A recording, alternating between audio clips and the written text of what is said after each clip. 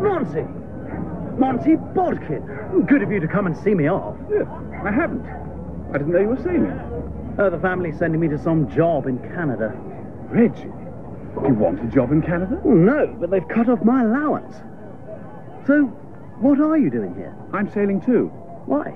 Because Gertrude's broken off the engagement. Gertrude? Butterwick. Your cousin. Oh, that Gertrude. She's going to America with that hockey club of hers for some match or other. And it seemed the only way to get to talk to her was to sail too and have it out with her during the voyage. You're engaged to Gertrude? Was. I didn't know. It wasn't exactly noised abroad. Why not? There were wheels within wheels. Hmm. You know her blasted father by any chance? Oh, but of course you do. He's your uncle. Yeah, no good trying to hush that up. But when you say know him, well, we don't mingle much. He doesn't approve of me. He doesn't approve of me either. He didn't exactly call me a waster. Well, he does me, frequently. He asked me how I earned my living. I told him I didn't earn my living because a recent aunt had left me 300,000 quid. Ha! You had him there. I thought so too. But he looked puff-faced and said he'd never allow his daughter to marry a man who had no earning capacity. I know those words.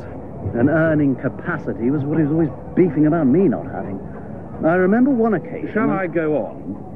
Oh, rather. Yes, do. So, he insisted I get a job and hold it down for a year. What did you do? My Uncle Gregory wangled me one as assistant editor of Tiny Tots, a magazine for the nursery and home. I got fired. Oh, of course. And then? He got Lord Emsworth to take me on as his secretary. I got fired. Well, of course. And then? Well, I rather took things into my own hands. There was all that business at Blandings Castle last year. Yes, I heard about that. Lord Emsworth's pig got kidnapped. That's right. And while all that was going on, I met a fellow called Pilbeam, whom old Emsworth brought in to find his pig, who owns a private inquiry agency, and... The pig owns a private inquiry agency? No, not the pig. Percy Pilbeam owns the private inquiry agency. Oh. So, I gave him 1,000 quid to take me on for a year. You aren't telling me you're a ruddy sleuth? Maharaja's rubies and measuring bloodstains and all that? As a matter of fact, Reggie, they don't give me much to do. I'm just down in the books as a skilled assistant. Well, if you ask me, that sounds like the happy ending. What went wrong? I don't know. I went to Cannes for a bit of a holiday. Now, nobody could have been matier than Gertrude when I left. And then a telegram comes, breaking the engagement and giving no reasons. It was inexplicable. I came back at once and called at her house. She wouldn't see me. I rang her up on the telephone and drew nothing but a butler with adenoids. So I thought the only thing to do was to sail to and have it out with her. Do you know what I think? Yes? You've lost your glamour. My what? She's gone off you. Gone off me? Girls do, you know. And they take one look too many at that photograph on the bedside table and decide the shot's not on the board. Oh, my gosh.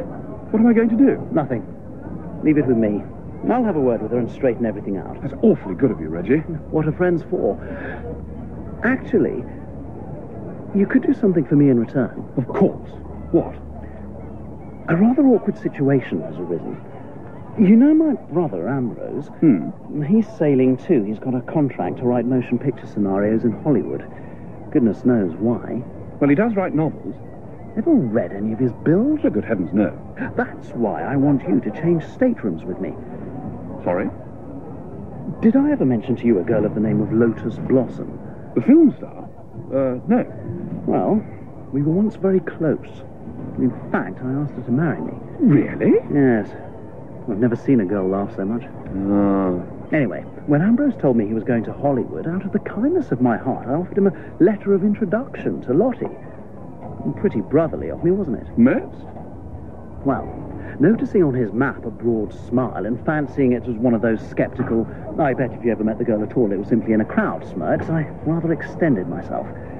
Good old Lottie, I said. How we two used to whoop it up together. You know how one does. Quite. Oh, boy. He's engaged to her. Ambrose is? Absolutely. And when I said he must meet her, he said he had met her. And when I said, well, how do you like her? He said he liked her very much, and they were engaged to be married, and what precisely had I meant by whoop it up? Dashed embarrassing. Dashed? And then he said that she was sailing too. And I said, holding up as well as I could, that'll be jolly. For whom, he said. Well, for you, I said. Yes, he said, what precisely did you mean by whoop it up? And now we come, old boy, to the very nub of the thing. I took a look at the passenger list, and blow me if her stateroom isn't next to mine. Can you imagine what Ambrose will do to me if he finds that out? I'd rather not. Nor would I. So that's why I want to change staterooms with you. Will you? All right. What does it matter where I sleep? Bless you, my child.